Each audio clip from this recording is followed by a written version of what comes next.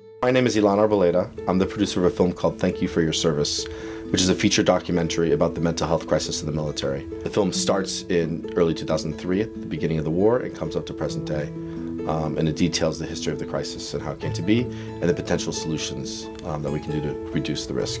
And not only reduce the risk, but reduce stigma.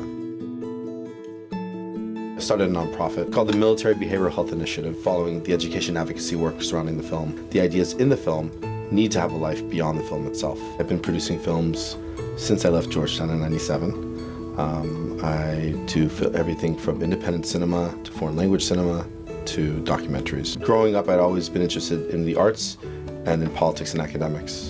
And I think the art bug sort of got a hold of me about halfway through Georgetown. I took a year off of school, traveled around the world, and when I came back, I decided I wanted to make films. The opportunity to make social change and do some sort of social justice existed there for me more than it did in the political realm. My work is international. I've traveled around the world making films. I've done international co-productions.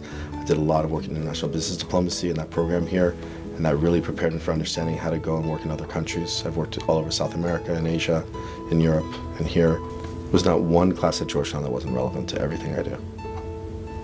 Every class was amazing and useful. I loved every class I took at Georgetown. In building relationships and understanding people and understanding different modalities, different ideas of how people think, different perspectives of the world, I got that all at Georgetown, and that definitely informs my work.